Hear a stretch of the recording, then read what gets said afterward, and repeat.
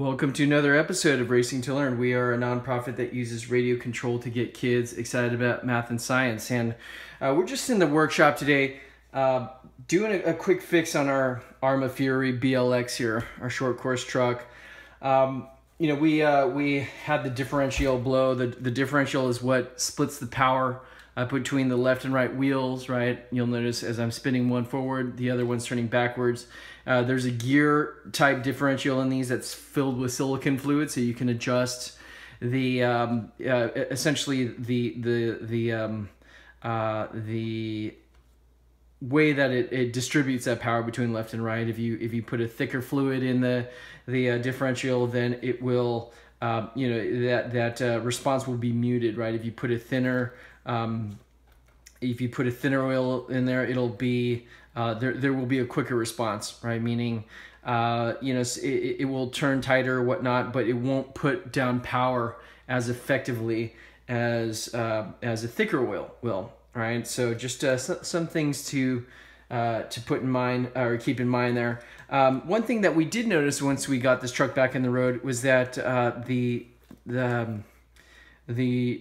whole drivetrain didn't glide that smoothly, meaning there was some resistance in there, and actually it's even noticeable to the point where if you put your finger on the gear cover, you would feel the heat of that added friction there. So there's something going on.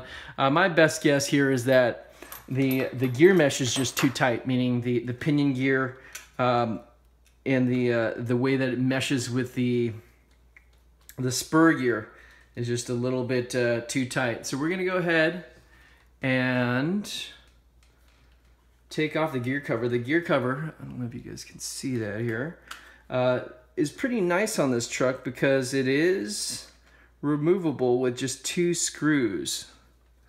If you compare it to a Slash or whatnot, the Slashes, the Ruckuses, the Torments, etc., Stampedes, they have 3 screws, which, an extra screw makes it, one more thing to take out, and you actually have to take off the tire on the Slashes and Stampedes. I'll show you guys real quick since we have a Slash sitting right here. All right, so to get to the 3 screws on a Slash's transmission, you have 1, 2, and 3. Screws to remove, and taking out this one usually involves taking off the right tire. So just one of the advantages that the Fury has over the Slash, albeit the parts availability on the Arrmas is not as widespread as on the Slash, of course. Sometimes you have to special order. So let's go ahead and take a look here. So yeah, that gear mesh is really tight. If you could see right in there, I had put in a piece of paper. So usually, let me get the camera to focus here. Usually you put in a piece of paper to adjust the gear mesh there. These are 32 pitch gears, which are a lot beefier than the 48 pitch gears that come on the Slash. And again, I can bring our Slash over here, right? You'll notice that the teeth on the gears here is a lot finer on the Slash, a lot beefier on that on the Arrma Fury there.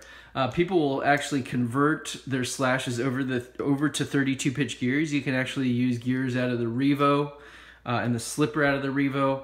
However, then you can't fit on your gear cover. So your drivetrain there is exposed to the dirt and debris, which isn't a huge deal with 32 pitch gears. But I don't usually like having the motor and gear and drivetrain exposed to dirt and debris and dust if it doesn't have to be, right? And any sort of grit, sand, dust is just going to accelerate the wear on those gears. So if you can have them covered by a gear cover, right, even better. So having the 32 pitch gears is an advantage that the Fury has over the other short course 2-wheel drive trucks out there. So anyways, it looks like we found the root of our problem here. To fix this, you know, we'll actually shoot another video. We're at about time here. But thanks again for watching. Watch us adjust the gear mush in our next video. And thanks again for watching. Please like, subscribe, and follow, and we'll catch you next time.